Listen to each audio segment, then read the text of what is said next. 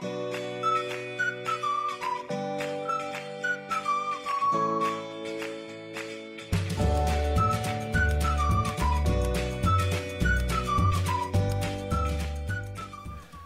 guys, welcome to Main Bugging In, Bugging Out.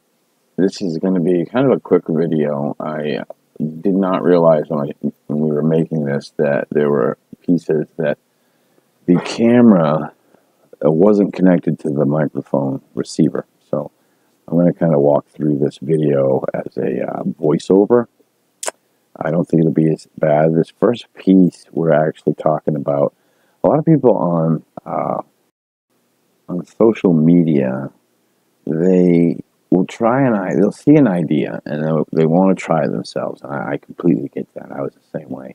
I saw this idea, a terracotta pot and candle used as an emergency heat source.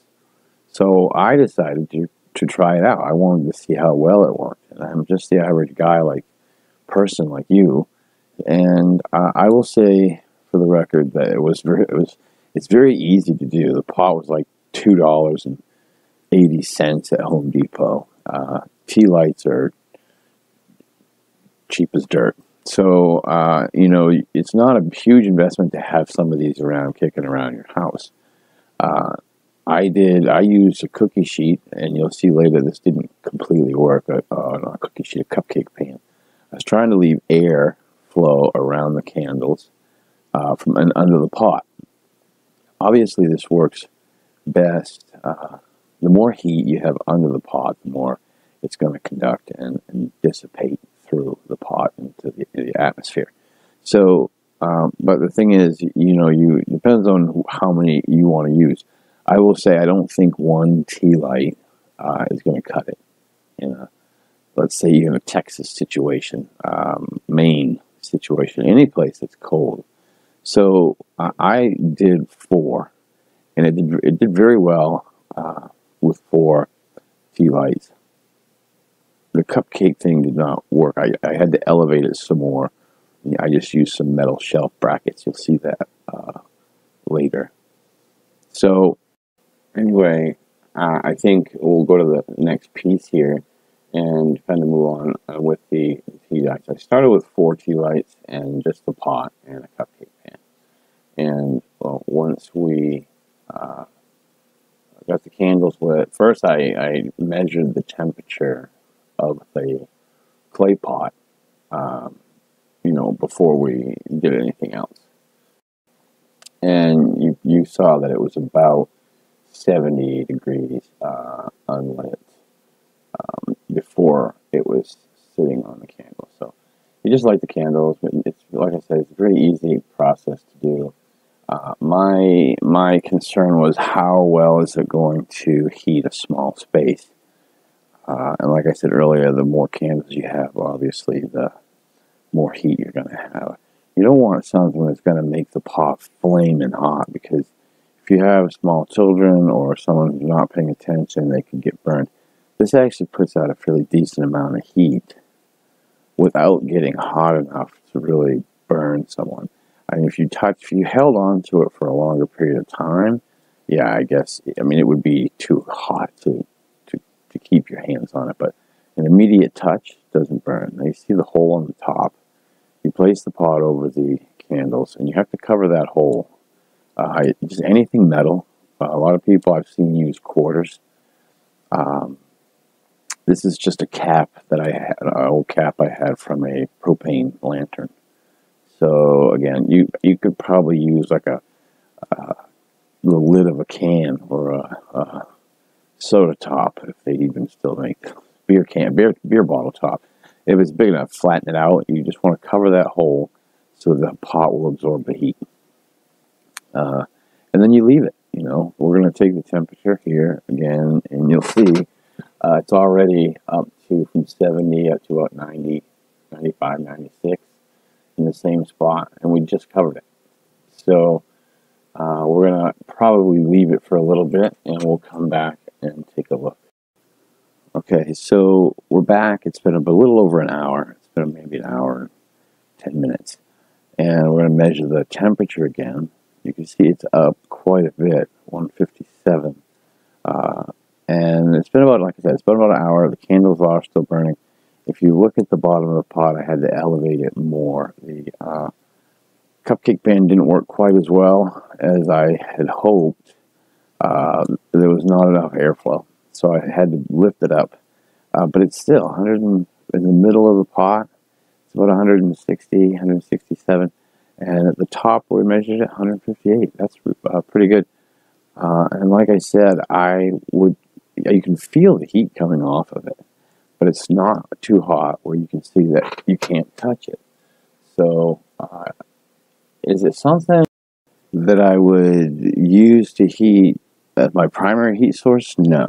But I would say, that, do I believe that it would keep someone from freezing? Yes. If you sealed off one room and you had one or two of these going, yes, absolutely. 160, 170, a maximum got up to about 190 degrees total. And those were with tea lights.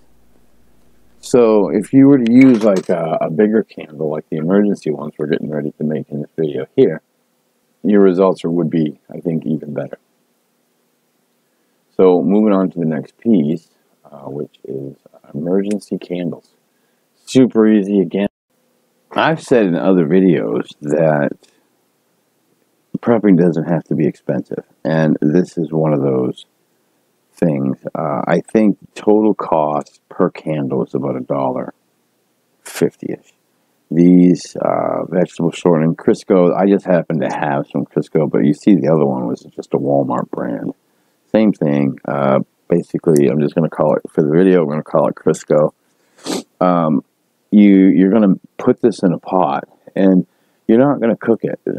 Remember, hydrogenized vegetable oil is like it's like a butter, really. It does not have to be on a high heat to melt. This stuff will melt around 80, 85 degrees. So when you put it in a pot like this, you're not going to crank the heat up. You're not making French fries or fried chicken. You don't need it ripping hot. It's just enough to melt it. I mean, when this melts, it was only warm enough for me. I could stick my fingers in it, and I didn't. I should just to show you guys. But so it's really not that hot. It's just to melt it to make it easier to pour into mason jars. And we use mason jars because they're durable, but they're also heat resistant. They're made to go at high temperatures. And, I mean, it's a candle. It's really not going to. I've never had any problems with these candles, like cracking glass or anything like that. So it's hasn't happened yet. It doesn't mean it won't, but anyway. We use mason jars because they're durable, heat resistant, and they have lids. Because if you're going to transport these anywhere, they will store at room temperature, just like they do in the big can. You're just melting it to pour it into smaller jars. So I use the mason jars. They work well. They have lids, and again, if the temperature for some reason does go up where you are, they have lids. So if they do tend to melt or liquefy, they're contained. You can use any kind of container, glass. I just prefer glass because it's safer for heat. Most of your candles come in some kind of ceramic, glass type container anyway. So we're going to let this melt up, and then we're going to come back and take a look at it. You can stir it. You don't really have to. I mean, it's going to melt. I just kind of chop it around a little bit until it does melt. My son's helping me with this video, so he's going to take over the stirring. And I kind of narrate. I narrate in this part of the video, and I'm sorry about the crackling and creaking in my chair. Super professional. We're still figuring stuff out here, but this is what you ultimately want to end up with. You're going to have a mason jar, and inside is your pre-made wick, which is just a birthday candle. And I know it seems, it's pretty straightforward because the birthday candles just are easier. You could tie any string, put it down in the melted Crisco, and then let it solidify around the string. Birthday candles are just they're easy to insert. I mean, you put them in, poof, done. So here, this is what it's starting to look like. Kind of looks. So I'm going to stop editing here, or doing this voiceover here. The next piece, I actually have our microphones working again. Melt this up. We're going to pour it into jars, and you'll see what the end result looks like. Alright, YouTubers, this is the last piece of this video. And so we left off with it melting in the pot. And now we poured the melted vegetable shortening into the mason jars. And to make these, you can let them sit, or you can put them, what we did is put them in the refrigerator so they become solid again.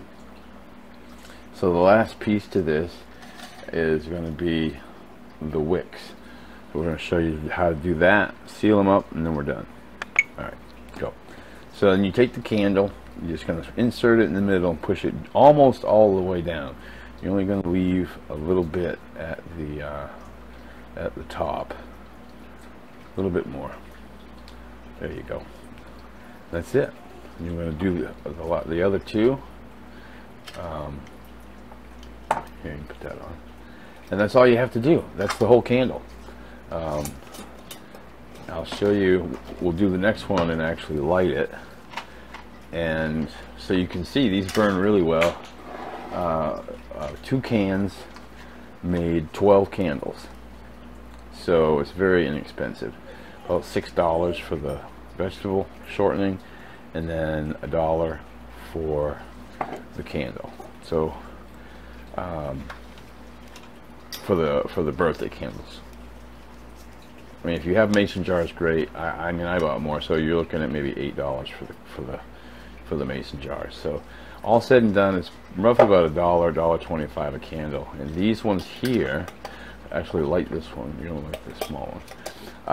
So you can see how it actually works. But this size candle will burn for about a week, 5-6 hours a day for about a week. Oh, there we go. So just light there. Good.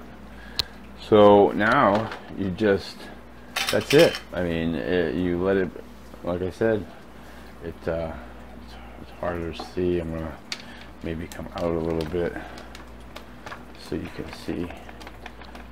We should do a time lapse of one. Yeah, I know, like for a whole week. Yeah. There. So that's pretty much it. I just wanted you guys to see. Super easy, no excuse not to do it. You know, if you have any questions, leave them in the comments below. We'll read them and get back to you. So that's it for now. Main bugging in. Bugging out.